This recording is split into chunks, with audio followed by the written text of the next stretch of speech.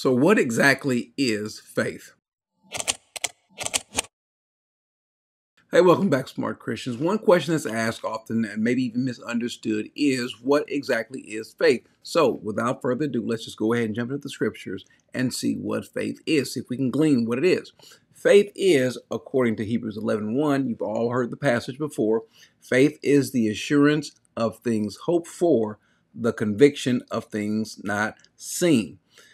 It says, for by it the people of old received their commendation. By faith we understand that the universe was created by the word of God, so that it was so that what is seen was not made out of things that are visible. Now, none of us were there when the universe was created. None of us were there at the foundation of the earth. But we were told about it. And because we were told about it, and because we believe some of the other things, we believe what it says about the foundation of the earth, about God creating the earth. But it says, now faith is the assurance of things hoped for. I am assured of. Now, by the way, it's not some blind faith. Just because I was told this, then I'll go ahead and follow. No, faith is a little bit more than that. It's not blind faith. Now, we see the examples in Hebrews 11, as it says, verse 4, it says, now by faith Abel offered to God a more acceptable sacrifice than Cain. And so because of his faith, because of his belief, his conviction, his trusting in God, he did what he was supposed to do, what he was told to do. So what is faith? Faith is simply, the word that's there is the word for trust, having his confidence in, to believe. Now, I'm going to give an example of what I always use to say what faith is and what it's not.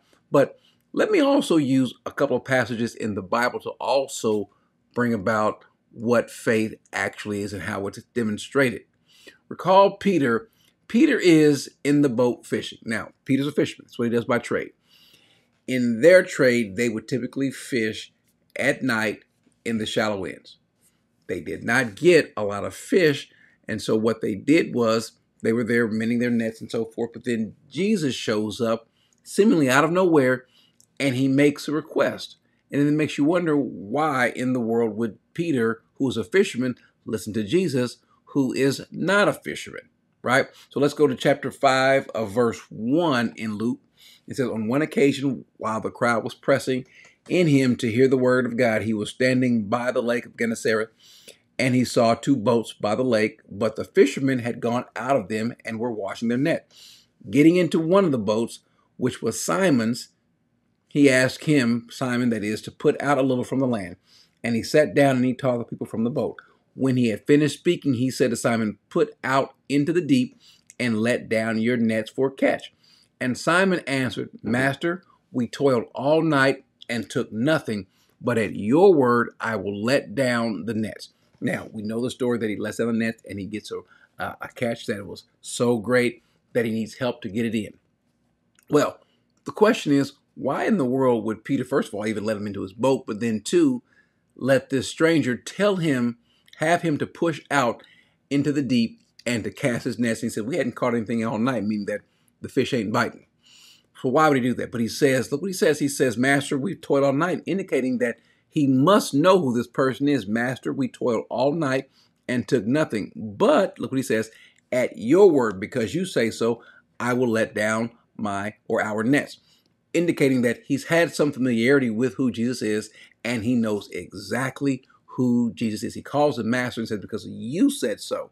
Only because you say so. So there must be something special about Jesus already, even before he calls Peter as a disciple. Well, where can we see this at? Well, we can go to John chapter 1 as Jesus is getting ready to call his disciples. Let's look at this passage. John, this is John the Baptist, though, the next day, John was standing with two of his disciples, two of John the Baptist's disciples, and he looked and saw Jesus as he walked by him and said, behold, the Lamb of God. The two disciples heard him say this, and they followed Jesus. Jesus turned and saw them follow him and said to them, what are you seeking? And they said to him, Rabbi, which means teacher, where are you staying? He said to them, come and you will see. They came and they saw where he was staying, and they stayed with him that day, for it was about the 10th hour. Now here it is. One of the two who heard John speak and followed Jesus was Andrew, Simon Peter's brother.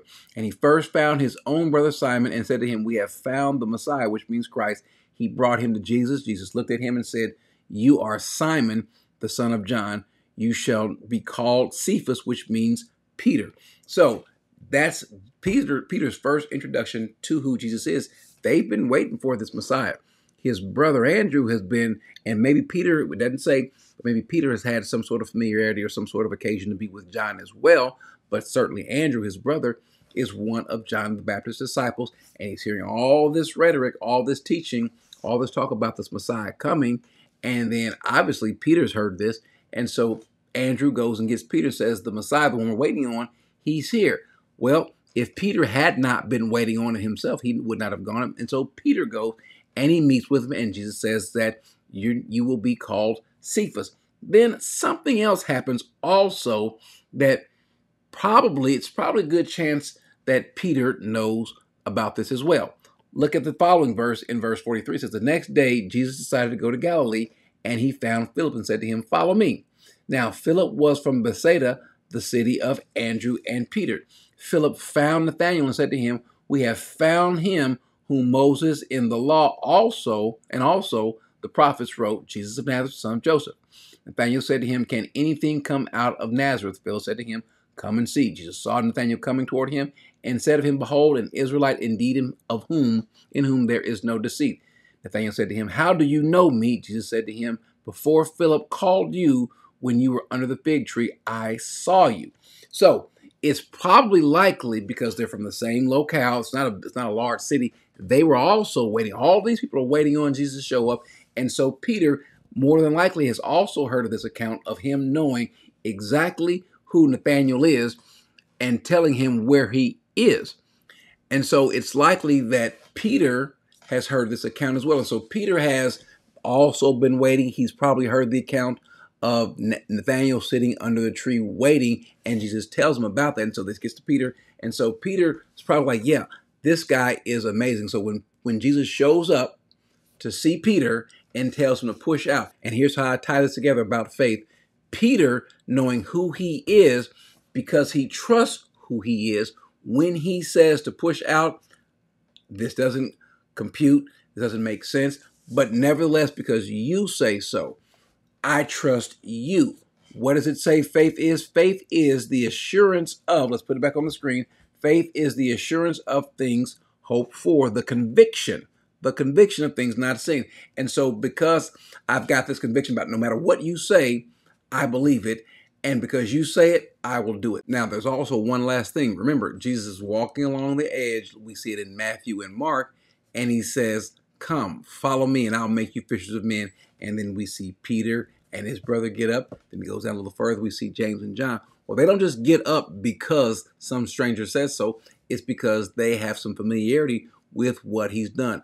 Peter has familiarity with who Jesus is when he pushes out into the deep, and even more so after that great catch. No matter what Jesus says from now, I believe him. That is what faith is. It's not this hope that maybe something might happen. I'm wishing, I'm thinking, there's a good chance, there's a good possibility. Faith is acting on what God says. For example, I use this example over and over again. I think it's a pretty good example. This chair that I'm sitting in, I believe this chair can bear my weight. So if I'm tired, I think that this chair is the right place for me to sit down in and to get a rest. So what do I do to demonstrate my faith? I sit down in it. But now, more than just sitting down in it, I trust this chair. I have faith in this chair because I sat down in it. But not only that, not only did I just sit down in the chair, I sat down in it and I relaxed. I did not brace myself on the floor just in case this chair falls. I did not grab a hold of the desk just in case. So I'm not grabbing the desk and brace myself on the floor just in case. I have not extended wires from the ceiling to hold this chair just in case the legs on the chair give out on it. No, I completely trust this chair and I relax in it.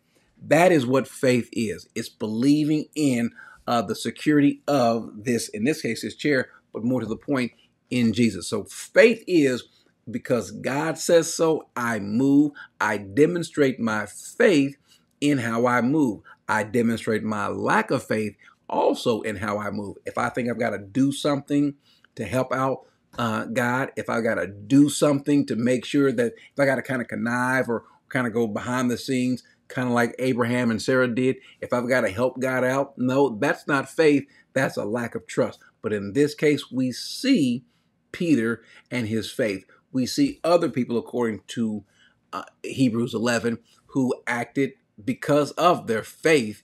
Faith is not a works, but faith is shown by us moving because of what we believe. Amen.